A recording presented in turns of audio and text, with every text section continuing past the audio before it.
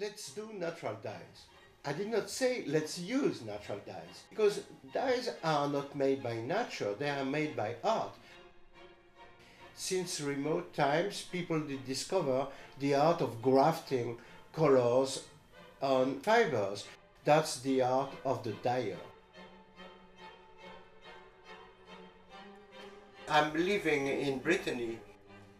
I have a plural activity of consulting colleagues who have specific projects and also making pigment for artists or for different purposes.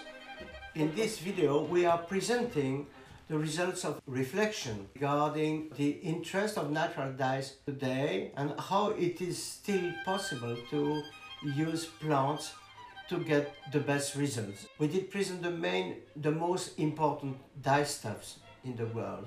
Details about natural fibers, nature of coloring matters we intend to use, and also we must understand that sometimes we will have to use additive.